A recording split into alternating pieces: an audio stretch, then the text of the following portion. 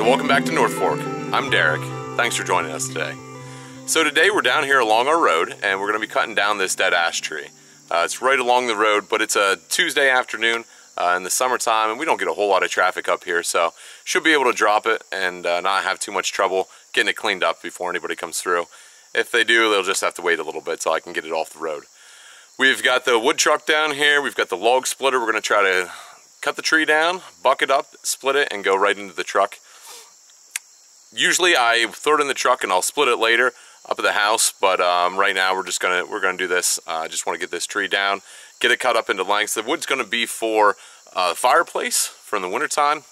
I'm going to cut them short at 16 inches long, and they're going to be for this fall, this winter.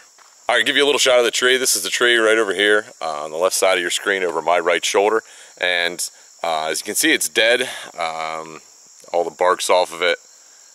So it shouldn't be any problem. It is leaning right towards the road. That's probably the way we're going to take it. We're going to take a look at it once we get the chainsaw and everything on here. So yeah, let's just get to work. So as I maybe have mentioned before, you heard me mention, is that we need more firewood for the wood stove in the living room. It's not a primary source of heat. We usually heat with a wood boiler, but we need some more short wood for the wood stove. So we're going to be cutting that up and using it this fall. Usually I like to dry my wood till it's pretty dry. This stuff won't be as dry, but using it in the wood stove shouldn't be much of a problem. Alright, so another look at the tree right here. This is the tree, and I don't know if you can see it or not, but it's leaning right across the roads. So there's a little gap in the trees right over here, so that's where we're going to end up taking it. There's actually a couple trees up in there that I pulled out a couple years ago. So that's where it's going to go, right across the road, hopefully right into that gap.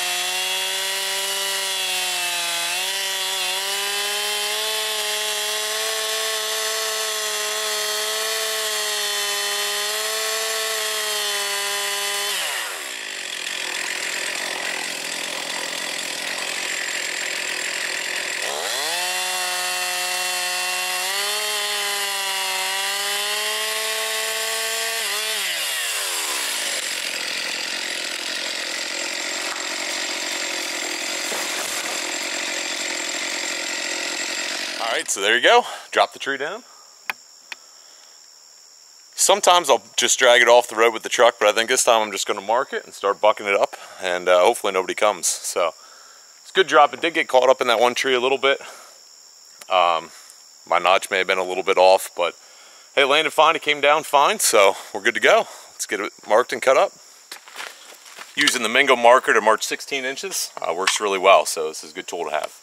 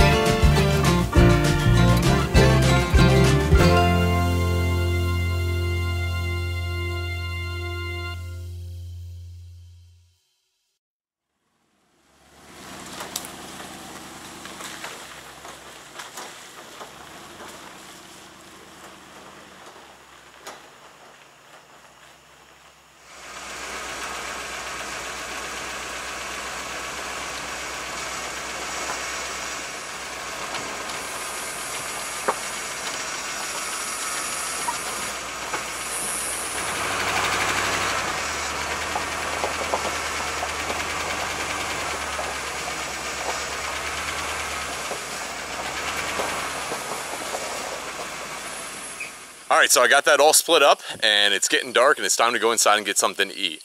So the truck will sit right here. All this stuff can sit here until tomorrow. Then I'll stack it on the porch here and get it ready for the wintertime, get it drying. So thanks for sticking around. Thanks for watching, and we'll catch you on the next one.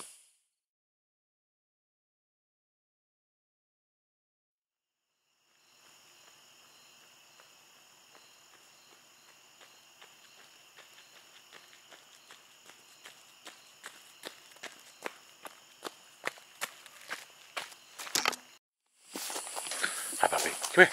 Here. You sit. Good girl. Good girl. You take care of the house while I was gone? You could hear me the whole time. You're a good puppy. You're a good doggy, aren't you? Yeah, you're a good puppy.